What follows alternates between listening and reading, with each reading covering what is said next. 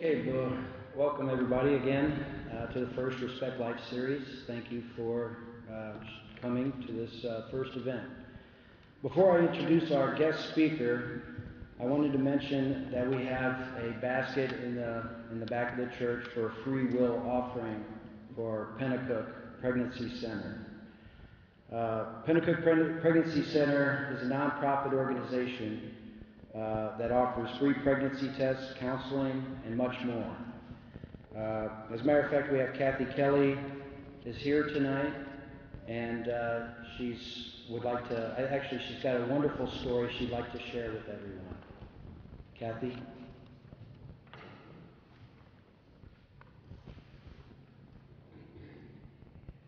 This really wasn't my idea. I got talked into doing this, but I only have 2 minutes to talk, so. You can't hear me? Please. Better? Okay, so every Thursday is Abortion Day in Manchester, so what we do is we stand outside of Planned Parenthood and we encourage women, young girls, older women to talk to us and we'll help them. And if any of you in your church bulletin, if you see Thursdays on Pennacook Street, that's the information that we put out. We gather it every week, and Fran Hines over there, he compiles it, he sends it out in an email. We ask the priests to put it in, some do, some don't, but it is kind of interesting. So today, they want me to tell you what happened today. It was kind of interesting that a mother and a daughter, the daughter's 25, the mother, I don't know, but they went in, and the girl looked so upset about going in for an abortion. So the usual thing I say, good morning, can I help you? Whatever you need, I'll get for you. Whatever I can do for you, I will help you with. And in probably 10 or 15 seconds, they're already gone into the building. So you just move on to the next one, and you say what you say, and you hope, and they come out in 2.5 hours, and the girl looked at me again. She was so sad when she said, she comes over to me and she says, you said you would help me. What can you do for me? I'm like, ooh, here we go. So I said, well, come here. Let's get away from here. And I said, we have a Pennacook pregnancy. We have a crisis center right up the street. If you see in front of Planned Parenthood, you look right up and you can see the green building. I said, come on, we'll go up there. We'll sit down. We'll talk. Within 15 minutes, a suction abortion in Manchester is 15 minutes to kill a baby. Within 15 minutes of talking to this girl, I had a place for her to live. She's keeping her baby, and her mother and her, they were desperate. Everybody has a lot of baggage, and I'm not going to go into what their problem was, but we got them the apartment. She's moving in. She has another child.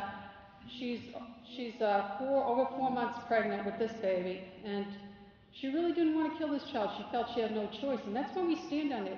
We will help you with whatever it takes. And when she comes out, she says to me, you said you would help me. I said, well, what do you need? She said, I need a place to live. And I'm like, oh, Holy Spirit, where are you? So I had a minute to walk up to this crisis center, and I said, I'm going to do something here. So got her in, made a phone call, got her a place to live, and her mother and her, they sat there, and they kept saying, this is a miracle, this is a miracle. And I said, all babies are miracles, aren't they? So that's what we do. But we're coming back to speak in the fall, right? Yes. A real speaker, not me.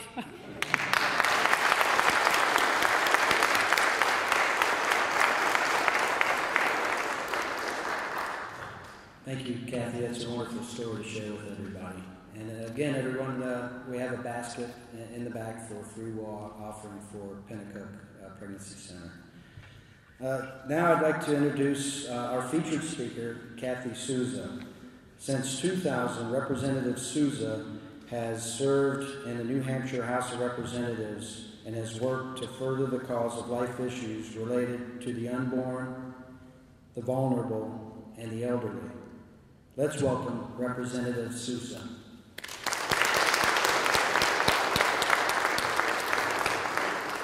Thank you very much. I wish legislatively we had such good news as Kathy Kelly just gave you. But this has been a rough year in the legislature. We started off with 400 reps, a democratically and therefore mostly pro-abortion group of representatives, a divided Senate, and a very pro-abortion governor. But we still tried. The bills that we tried, and I'm sure you're familiar with a lot of them because you lobbied for them, and that was important, even though we lost, we put in life begins at conception. Oh my gosh, that was horrible. We can't possibly say that life begins at conception, because when you say life begins at conception, what naturally follows? They would have no part of that. So the sponsors, J.R. Hole and the rest of us, worked very hard. We hope we made a little impact, but not enough to pass. We tried a fetal homicide bill. That's been tried for the past 20 years, as you know. Most states in this country do have a bill that protects or tries to protect the unborn from homicide, whether it's murder, manslaughter, or whatever, but not New Hampshire. We did pass it, as you would recall, 2 years ago, but it was vetoed by then Catholic Governor John Lynch. We couldn't override his veto. This year we thought we had a better chance. Representative Leon Rideout from Laconia, pro-life. Grandfather-to-be, 7-month-old, preborn little boy in his daughter's womb, killed, negligent homicide. His daughter survived, barely. His grandson did not. So he had a personal story to tell. He presented it to the reps, and we thought, maybe, since he's one of us, they'll listen this time. They would have no part of it. If we recognize the unborn, in this case, heavens, we might have to recognize the unborn, and eventually people will get the idea and Roe might be overturned. They would have no part of it. We tried clinic licensing. After the Gosnell big expose in Philadelphia, where these horrible conditions were exposed, and this abortionist was actually convicted and sent to jail for killing a woman, plus born babies, we thought, well, maybe, just maybe, we can pass some clinic licensing in New Hampshire. They would have no part of that.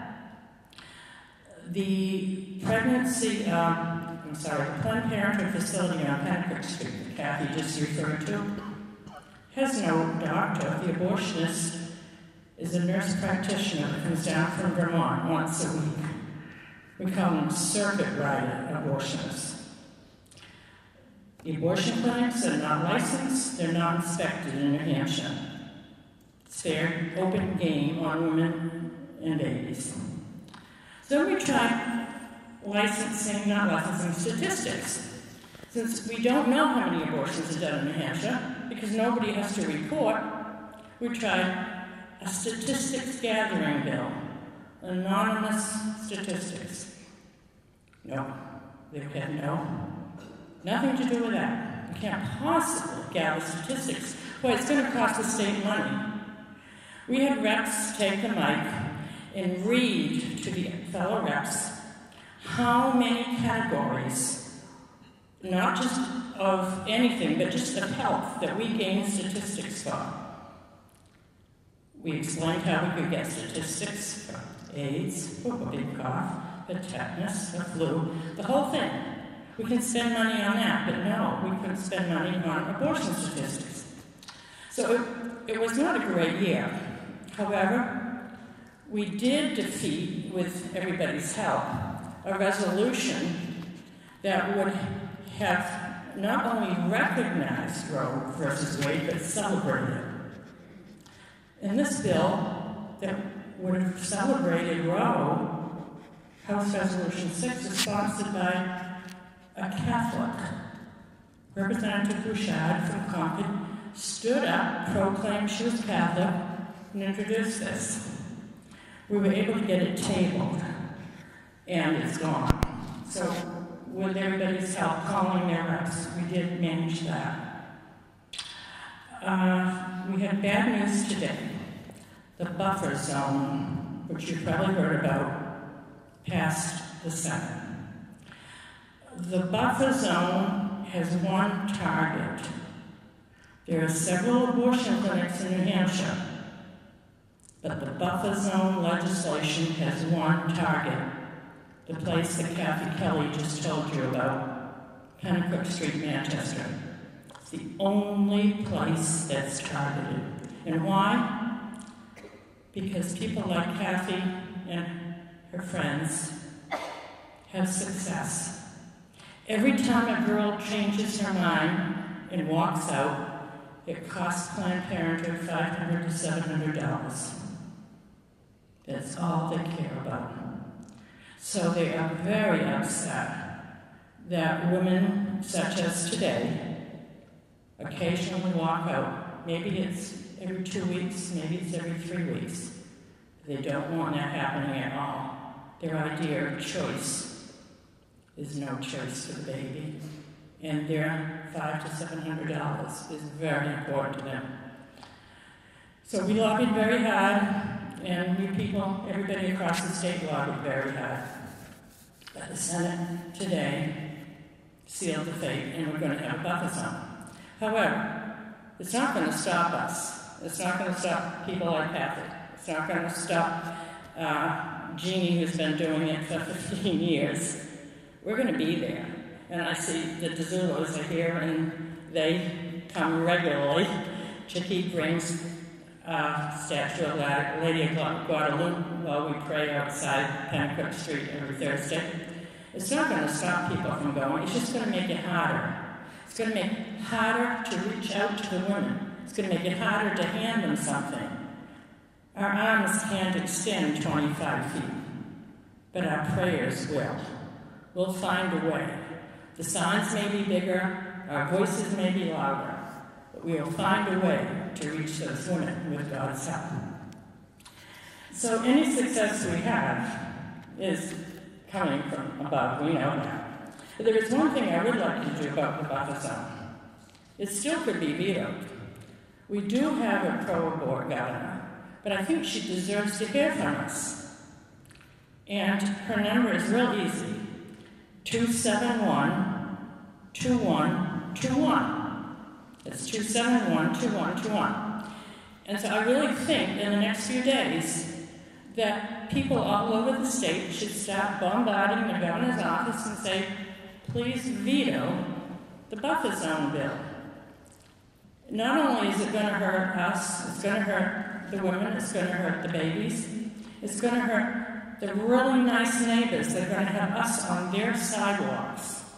And it's fine to pray all day Thursday. But do they really need us praying in front of their house when they're trying to sell it? It's going to be really difficult. So it's infringing on our free speech, something that we all cherish. And so I would ask you to please call the governor. That's one thing we really could do. We did have some successes this year on the assisted suicide end. We defeated a bill relative to the crime of causing or aiding suicide. I wonder how many people know who sponsors these bills. Well, I don't think there's anybody from your area. I'll read O'Flaherty, Winters, Valancourt, and Weed. These were the sponsors of a bill that tried to remove aiding and abetting suicide as a crime. Now, this was unbelievable when we first heard it to the pro-lifers, because you all hear of the bullying in school and kids committing suicide and teenage suicides becoming rampant. This would have made it okay, completely eliminating any penalties for aiding and abetting suicide. But we defeated it with the help of people all across the state calling in. We defeated a bill relative to death with dignity for certain persons suffering from a terminal condition. Again, I wonder if the people knew who the sponsors were of this. But it was defeated. And there was another one on end of life that we defeated. So, with the people's help, they were defeated. And the message that's coming through is that everybody needs to know who they're electing. We can't say, oh, this is a nice person that comes to church with us, we'll elect him to the State House. There's 400 of us. But sometimes every vote matters. And we get 2 or 3 up there that turn out to be really bad. And sometimes they're Catholic. And we really appreciate what the Knights of Columbus have been doing, especially at our March for Life up there. It's wonderful. And they've really been a big influence in the church. But a couple of years ago, when we were trying to get through parental notification, which we did, we had a 4th degree Knight of Columbus from Nashua objecting and voting against it. So we can't take for granted who these candidates are. We really have to check them out because they're a Knight, because they're Catholic, because they're our friend or neighbor. Please don't send them to Concord unless they are truly, truly pro-life. Because we can't ask a leopard to change his spots. Once they get there, it's just too late. And this doesn't go just for the House, it goes for the Senate. And don't be misled by people that say, oh, they're Republican, and the Republican platform is pro-life. On the buffer zone, we had 4 Republicans that voted against us. Someone I never thought would vote against us on this, Jeff Bradley, was a sponsor. Reagan, a Catholic, was a sponsor. We just can't take it for granted. We have to be so careful. And sometimes people say, oh, it's only 1 in 400. Well, you know, the gambling bill, the last one, and I'm not saying if I'm for or against it because this isn't the issue. It was a tie. It had to, with 400 reps, it was a tie. The tie was broken by the speaker of the day. So you just don't know. So, again, please, really be careful when you cast your vote. It all starts and ends right at the ballot box. And I just want to say for the next session, many of us are very happy to take suggestions. It's what pro-life legislation people think would be a good one. And I'm speaking to your own Joe Espinola here, wearing the Choose Life tie. And this was at her initiative in 2002. I think some 25 states have Choose Life plates now. You've probably seen them around the country. Massachusetts has them. And at Joan and Charles Espinola's urging, Dan Itza from Fremont put in the bill in 2002. And of course it didn't pass. But it did get a lot of attention. And I'm looking for the front page of the Union Leader now that had it at the time. And all this does help. It does make an impression. No effort is ever wasted, we do, in pro-life.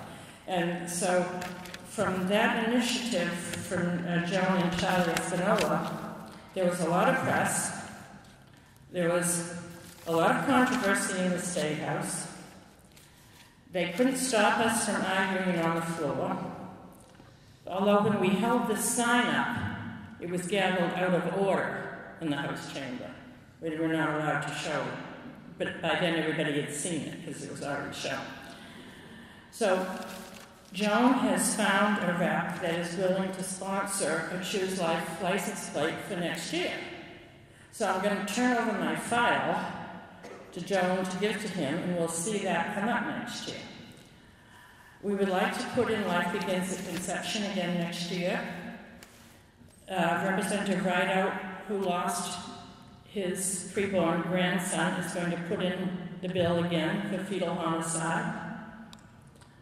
We're going to fight very hard to keep parental notification, because now that the pro-abortion advocates have succeeded in the buffer zone, unless it's vetoed, we're going to try. They're going to try to repeal parental notification. Parental notification has had an effect at Pennacook Street. We see many fewer young girls going in, pushed in by their boyfriends. So it is working, and we really don't want it challenged. There's another topic we need to work on, and I would suggest that the KFC has room for it next year. We do a seminar on end of life. It's a huge area, and it's a huge mess. Just last year, the legislature passed a bill that was very dangerous. It changed the end-of-life documents, the secular ones, and the Catholic one, Three Beliefs, has not been revised to keep up with the new and improved secular one. And so, if you should come across an end-of-life document, be very, very, very careful. The new state-sponsored ones are extremely dangerous. And I'll explain why briefly. In the old one, there's a line, I'm talking about the secular one, which most people did sign, or do sign. There's a line that says, I do or do not want life-sustaining treatment. But then there's a follow-up line that says, I do or do not want artificially administered food and water. And you all know what that means, intravenous or whatever, or feeding tube. The new law provides for a change in that wording. You check off, I do or do not want life-sustaining treatment. There's no mention of food and water. You do not know the definition includes food and water. The new bill, the new law rather, the bill that was made into law, changes the definition in the law books of life-sustaining treatment to include artificially administered food and water. It neglects to put it in the document that you are handed and that you sign. So a person signing the new document will not know when they say, I do not want life-sustaining treatment, that they're also saying, I do not want food and water. Now, the diocese has said that they are going to write a new 3 beliefs to caution people how to fill out the new document properly, but it hasn't appeared yet. So, I just wanted to put that out as a caution, and I hope that maybe this venue would be open for a seminar, and maybe we could bring in some real experts on the end-of-life issues. But for now, we're going to keep working next year. The filing period, if anybody wants to sign up for a rep, is the first week in June. I think it starts June 4th to the 13th. And we really need some good people. And I can't encourage you enough. It does take a lot of time. It pays $200 a biennium. But you do go through the toll booths free. And you meet a lot of good people. And you bang your head against the wall every day. But it's really worth it. And I would really ask that some of you do think, and if you can't yourselves, encourage your friends. And above all, please just vote pro-life. Thank you.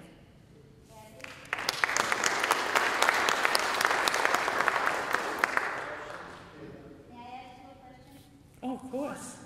I don't know if I have the answer. My name is Pat. How does this new state law affect the old Catholic document that many of us have already signed? Your grandfather. Yeah, you are. Yeah, even if you sign the older secular one, that's grandfathered. Yes, you're safe.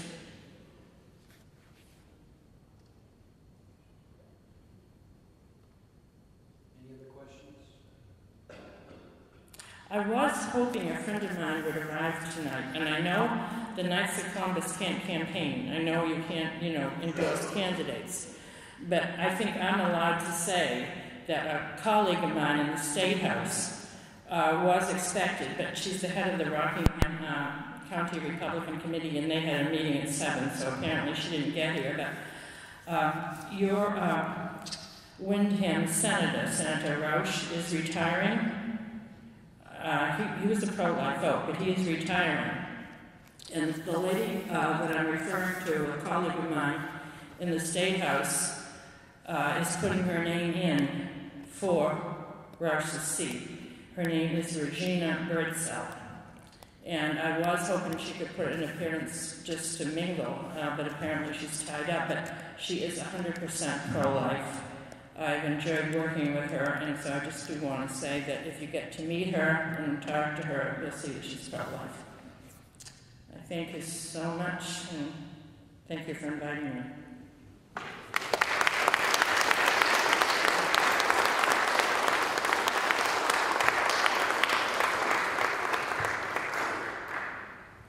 Thank you, Kathy, for a wonderful talk on legislative bills.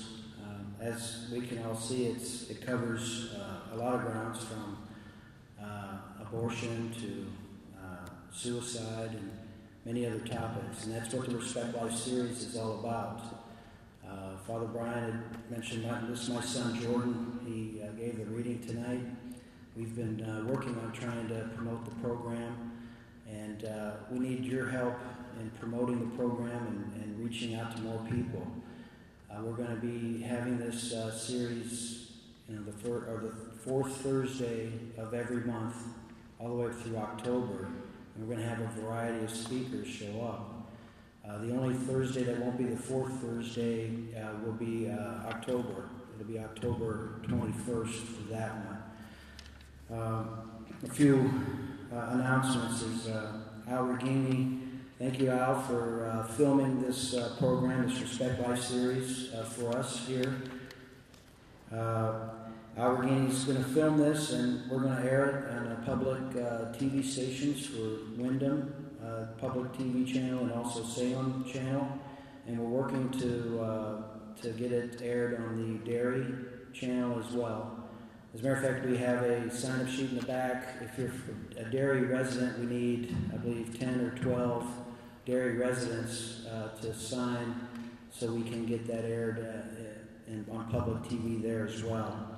And if anybody is interested, who's here, is interested in airing it in their local areas, just talk with me or Charlie Espinola, and we'll get a DVD to you so you can share it with your local station. I'm trying to reach out to as many people as we can. Let's see. So the next Respect Life series will be next month, June 26th, and our featured speaker there will be Darlene Pollock. The topic there is her life story. She's actually conceived from rape. She's an amazing speaker. She talks on many pro-life topics, and that's one she'll be speaking on next month. Also, please stick around. We have refreshments in the back. We'd love to talk with you more. It's in the back of the church. And again, the free will basket is in the back for the Pennacook Pregnancy Center. Thank you all for showing up, and thank you, the Knights of Columbus Council, Knights of Columbus representatives for helping me put this program together, including thank you, Charlie Espinola and Father Brian, for putting on the Mass. Thank you, everyone.